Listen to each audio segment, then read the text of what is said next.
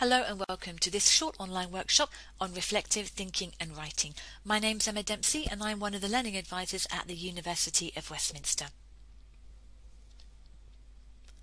So the objectives for this session are to explore the meaning of reflection and the importance of reflection in your studies, to provide tips on reflective writing assignments focusing on content and language, and to introduce the reflective model and demonstrate how this model can be used within your writing in order to deepen your reflections. So let's start by thinking about what reflection is. What does it mean to you? So feel free to pause the slide here and take a moment to think about this question.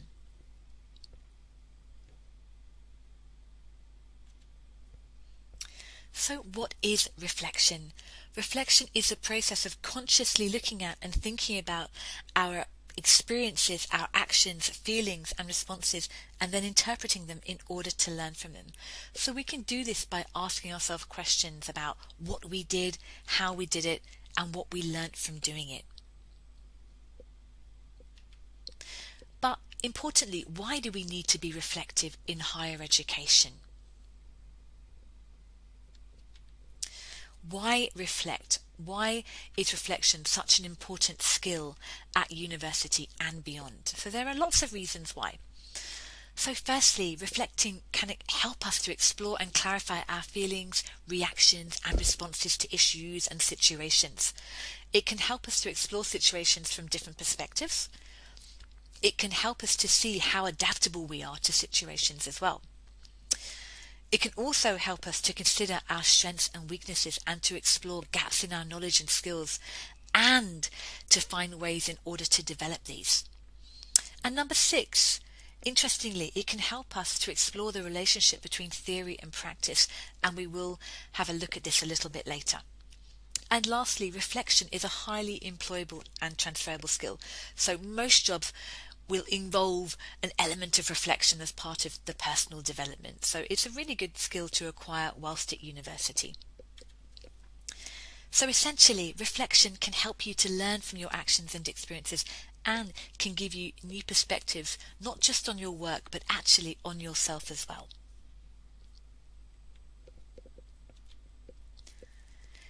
So let's move on to reflective assignments, and you can see from this slide they come in many different forms. They can be structured or unstructured. For example, you might be asked to keep a diary, it could be a study or work journal, possibly a blog.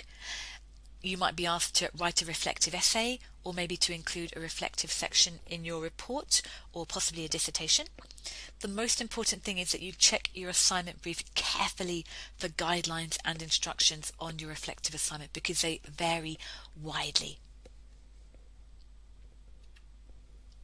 So do you keep a reflective journal as part of your course? If you do, how do you use it? What kind of information do you include?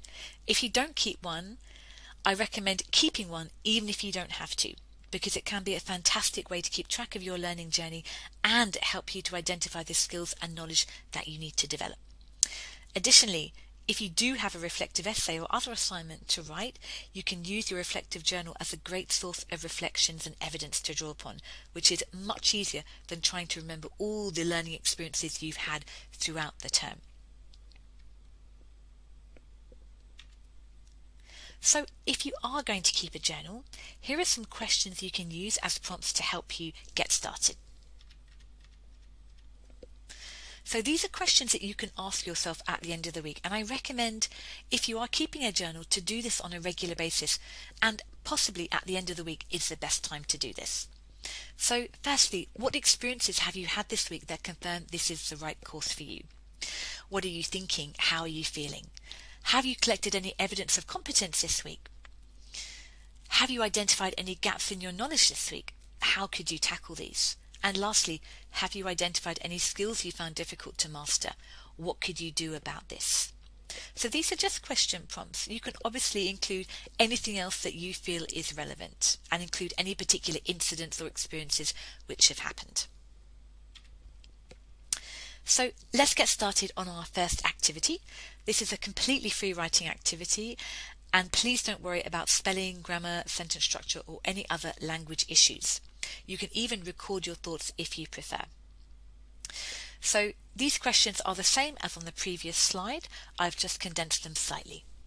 So in this activity, you could consider the following. So have you identified any gaps in your knowledge? How could you tackle these? Have you identified any skills you found difficult to master? What could you do about this? And number 3, any other experiences or situations that have arisen and your thoughts and feelings on this. So pause the slide here and give yourself between 5 to 10 minutes to do this activity and come back when you're ready.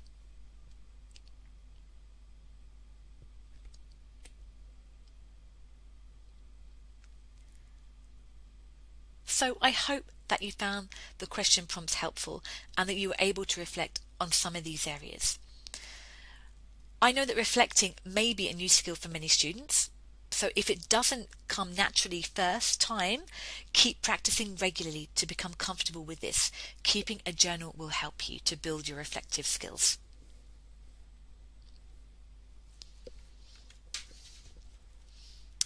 So it's really important at university to be reflective and academic when you are writing a reflective assignment. So what do you think are the key differences between reflective writing and core academic writing, for example, an essay? So feel free to pause the slide here and have a think about that question.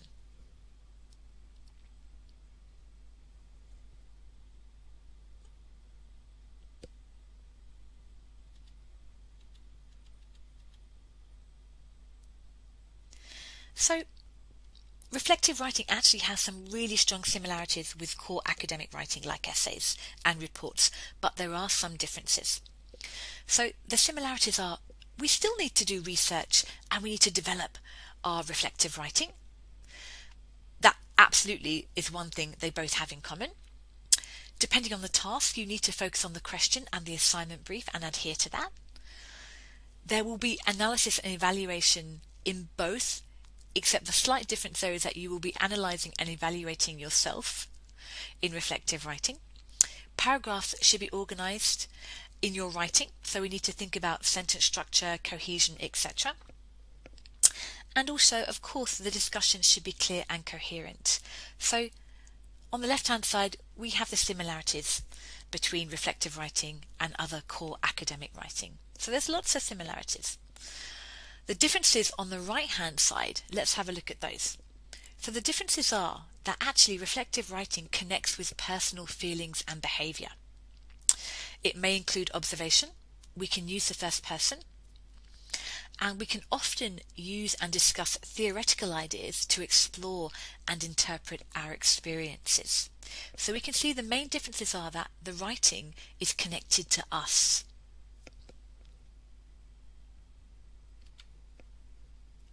So this slide here provides some do's and don'ts when it comes to reflective writing. So on the left-hand side we have the do's, identified by the big tick. So it's important to give context. So when you are writing reflectively, we need a little bit of detail around the context. For example, what is the experience that you're discussing, or the situation, or the reflection? So we need a little bit of description and for you to set the scene. We can use I freely. Number 3, we may be using academic material, in which case we will need to reference. We still want to use professional terminology and concepts in our reflective writing because it's still an academic assignment. And lastly, we still want to think about academic conventions such as paragraphing and structure and cohesion. The right-hand side represents the don'ts. So importantly, don't report complete conversations because that will use up a lot of words and it will be very descriptive. So we need to keep our descriptions quite brief. So don't assume your reader knows you. Number 3, you do not need to write in chronological order. It's about being selective. Number 4, don't use informal language. And lastly, number 5, don't simply state what happened because a lot of the marks will be awarded for your reflective insights and interpretations.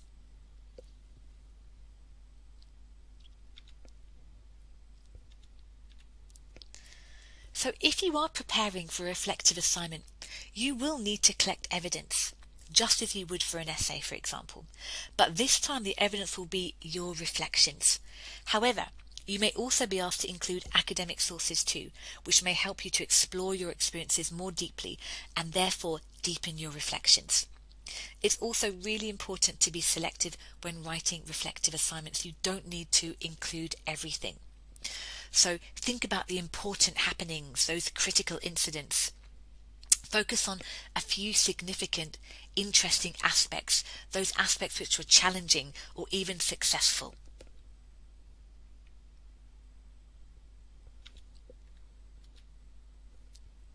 So if your assignment is a reflective essay, then it's still important to create a good structure. So in a reflective essay, it's great to have an introduction, set the scene, explain to the reader what's going to come up in your reflective essay, what will you be reflecting on and why.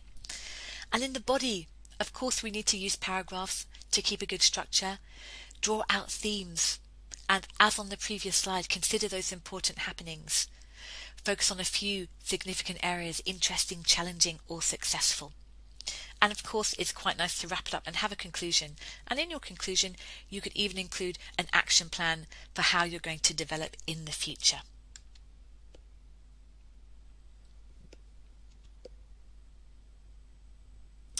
So, in your reflective writing assignments, it will be important for you to evaluate your work and or performance. So in reflective writing, it's not enough to say that you were satisfied or dissatisfied with the outcome. You also need to say why you feel something worked or not. You need to evaluate the strengths and weaknesses of your work or performance, and you need to indicate what you have learned and how things could be done differently in the future. So in order to help you to evaluate your work and deepen your reflections, it's really helpful to use a reflective thinking model. They can also help you to structure your reflections. There are many reflective thinking models out there, but the one I'm showing here was actually created by Gibbs, and you may have heard of the Gibbs reflective cycle already. So feel free to pause the slide here if you like and take some time to explore the different stages of this model, and then we can go through it together.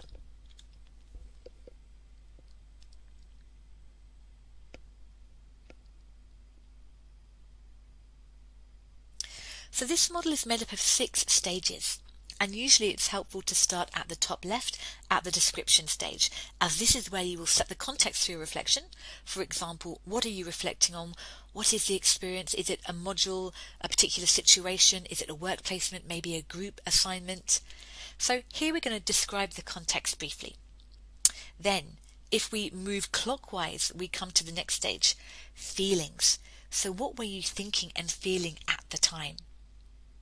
Moving round to the next stage, evaluation. What was good and bad about the experience? And it's really important here to bring in balance and look at different perspectives. So this is a good time actually to include any peer or tutor feedback at this stage. Moving around the cycle to the next stage, analysis. This is where we try to make sense of the experience.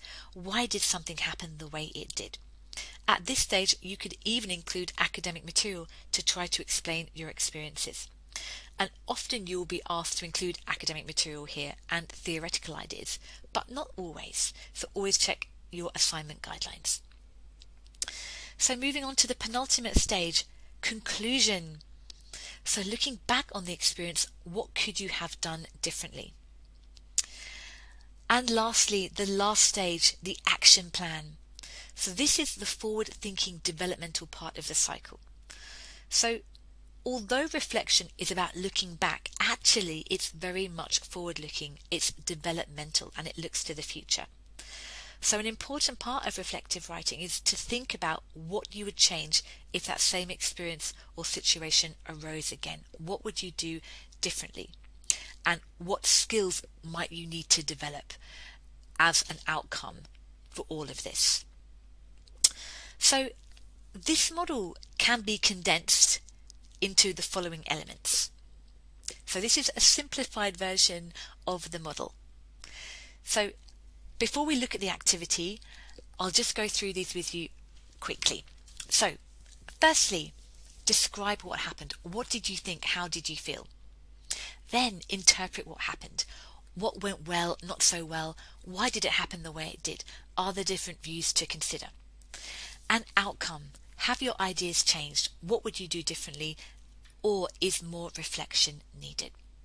So these 3 sections are a condensed form of this cycle here. So let's get started on our second activity, our last activity. And I would like you to reflect on an occasion when you were dissatisfied with your work or performance or both. And I'd like you to reflect on these 3 stages here. So again, this is a free writing activity. Please don't worry about any language issues whatsoever. And again, you can record your thoughts if you prefer. So pause the slide here, take around 5 to 10 minutes and come back when you're ready.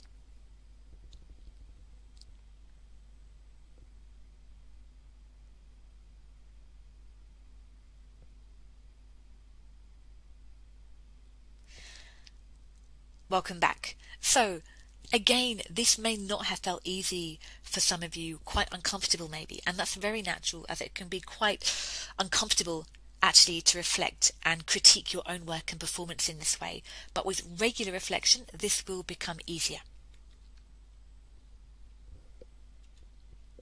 So let's look at reflective writing style briefly before we come to the end of this workshop. So in terms of reflective writing style, this slide provides a few tips around which tense to use and whether we should be using the first or third person. So we generally use the first person to talk about our reflections, and we usually use the past tense as they are completed actions and events. If you are including academic sources, we tend to use the present tense to introduce these, and we tend to use the third person. So when discussing reflections, you might also find it helps to use language of caution, such as the examples below here. So it's possible, perhaps, might, could. These can be quite helpful.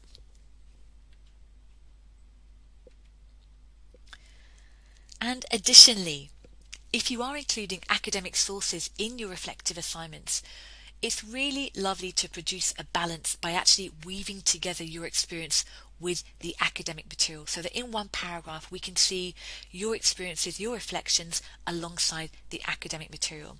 And the example here, for example, I thought this, I felt, and Kanti suggests that. So we can see the first person with the third person. We can see your experiences with the academic material, it helping you to explore your experiences.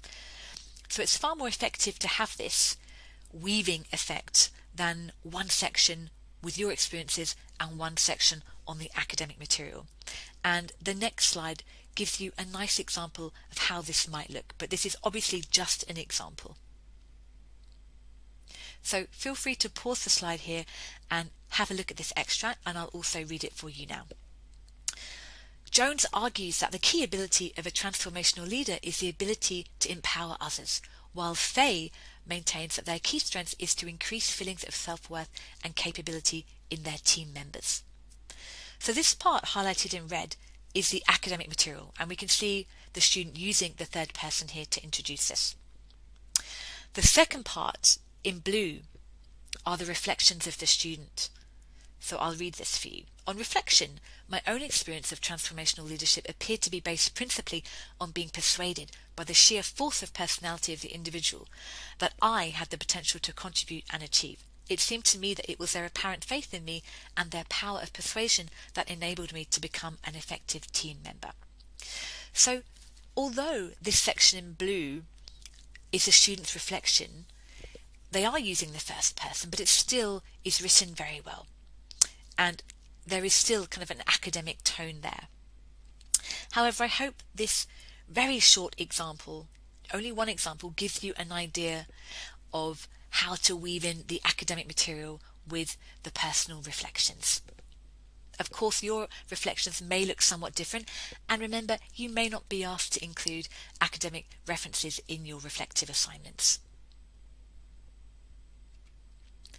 So, in summary now, make time to pause, record and reflect on a regular basis and keep a reflective journal.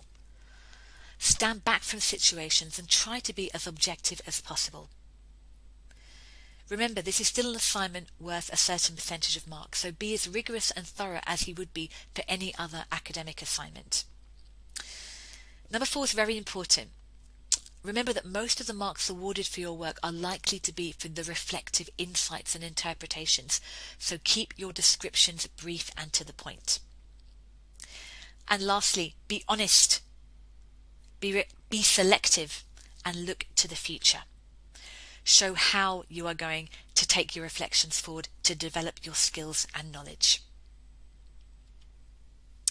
So, lastly, I really hope this workshop has helped to develop your understanding of reflective thinking and writing. And if you would like more information and support on this or any other academic skill, please do explore all of our other resources that we have. We have further videos, online guides, live workshops, and appointments as well.